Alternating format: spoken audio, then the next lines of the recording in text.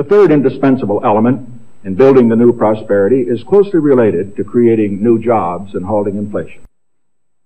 We must protect the position of the American dollar as a pillar of monetary stability around the world. In the past 7 years, there's been an average of one international monetary crisis every year. Now, who gains from these crises? Not the working man, not the investor, not the real producers of wealth. The gainers are the international money speculators. Because they thrive on crises, they help to create them. In recent weeks, the speculators have been waging an all-out war on the American dollar. The strength of a nation's currency is based on the strength of that nation's economy. And the American economy is by far the strongest in the world. Accordingly, I have directed the Secretary of the Treasury to take the action necessary to defend the dollar against the speculators.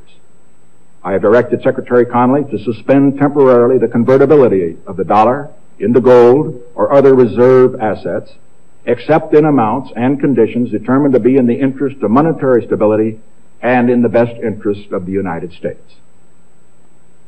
Now, what is this action, which is very technical, what does it mean for you? Let me lay to rest the bugaboo of what is called devaluation. If you want to buy a foreign car or take a trip abroad, market conditions may cause your dollar to buy slightly less.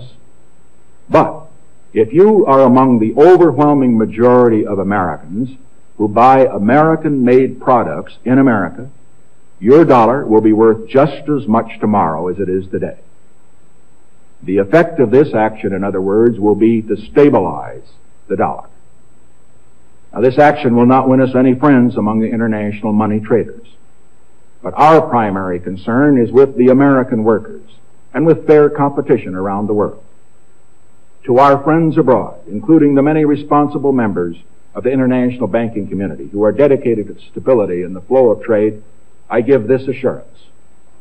The United States has always been and will continue to be a forward-looking and trustworthy trading partner.